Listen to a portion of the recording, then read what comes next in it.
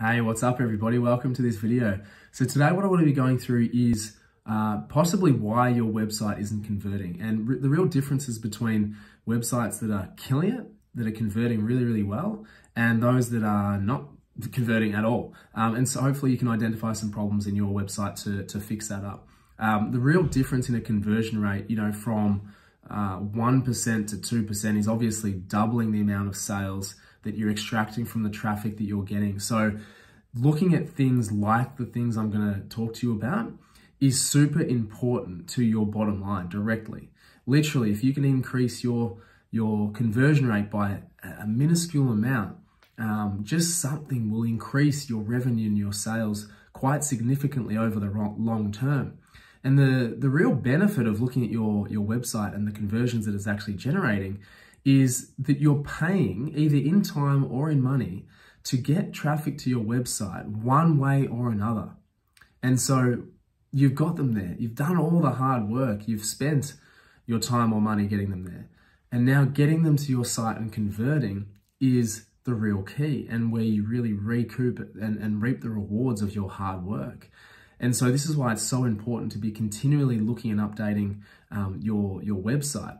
We, in the very beginning of our journey, our website, we were looking at our website daily, absolutely daily, because you see the user experience, you see mistakes that need to be fixed.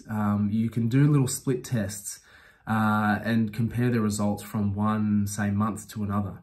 And so there's a few little things in here that I want to go through that can hopefully help you improve your conversion rate. So the first and foremost is in the appearance, using professional photos. This is really sort of underestimated and understated. And it's so important to have high quality imagery with your product.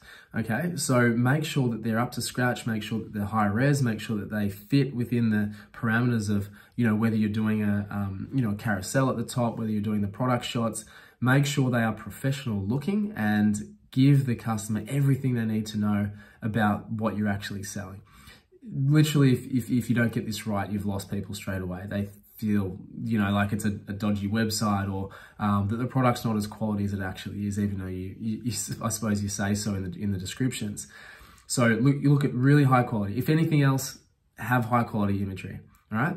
Number two is the color schemes. So use really kind of soft color schemes. Hopefully you've got some sort of brand colors that you can potentially use, but the only colors that should be sharp and obvious are call to action buttons like add to cart and, check out now.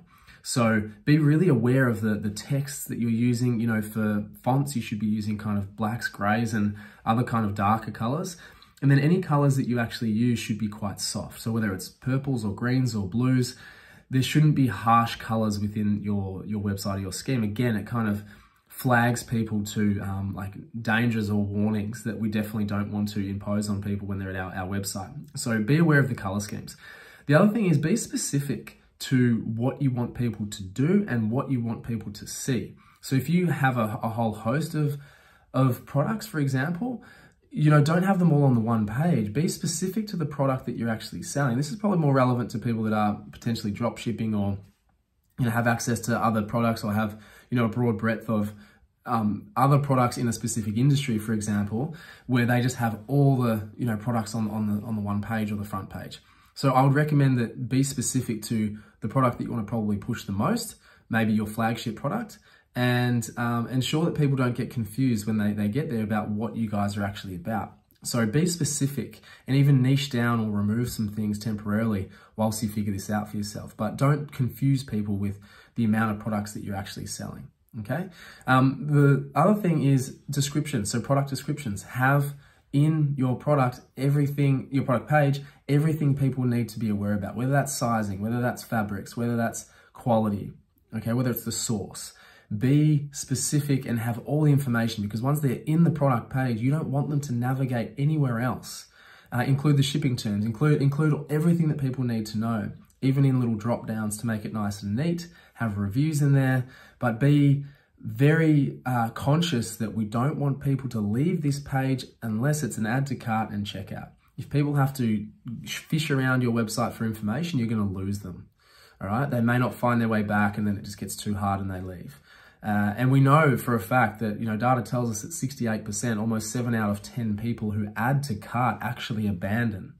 All right. And probably a lot of those add to cart and then they're going to look for information and they get lost and forget about it. So have all your descriptions ready to go in the product page, relevant for people where they can just simply look at it and check out and move on.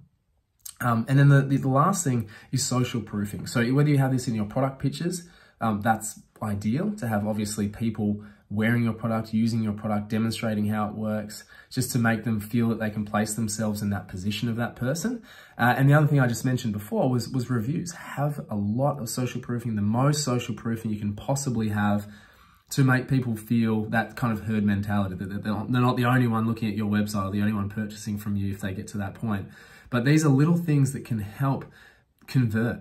And they're controllable things that you can help people get them over the line. Because as I say, you've done the hard work to drive them there.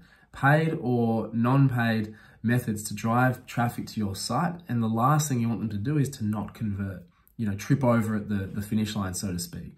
So look, I hope those things really help.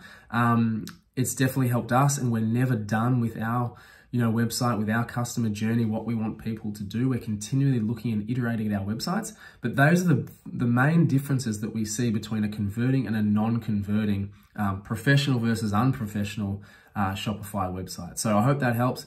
Any questions, let me know, but I'll see you in the next one. Thanks.